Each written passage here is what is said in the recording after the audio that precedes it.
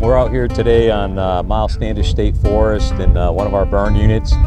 About 80 acres that we're treating with prescribed fire today for the benefits of reducing hazardous fuel conditions and restoring the Pine Barrens ecosystem. We use a number of techniques to fire burn units. Typically here in the Northeast we use what's called a drip torch, which is a mixture of a ratio of 3 to 1, 3 parts diesel to 1 part gasoline. We're actually going to be implementing a pistol we call a Very pistol, which shoots a flare out. So it takes a lot of wear and tear off of our folks on the ground. So we use fire behavior to our advantage. So we'll actually burn the fuels, and you can see right behind me here where they're burning the fuels off of the unit boundary.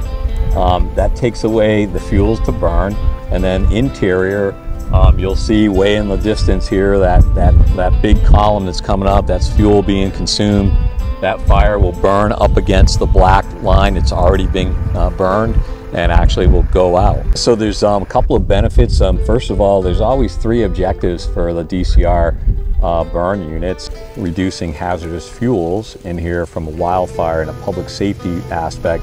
That's the #1 objective here on this unit today. Then there's a huge benefit to the health of the Pine Barrens ecosystem. And so this is dominated by scrub oak and pitch pine, and they're fire dependent ecosystems, meaning that the health of the ecosystem really depends on the existence of fire in some sort of a cycle. And then the next part is it allows for a live fire training platform, if you will. So today we have a couple of new DCR firefighters, and we have 6 firefighters from Plymouth Fire with 2 of their engines.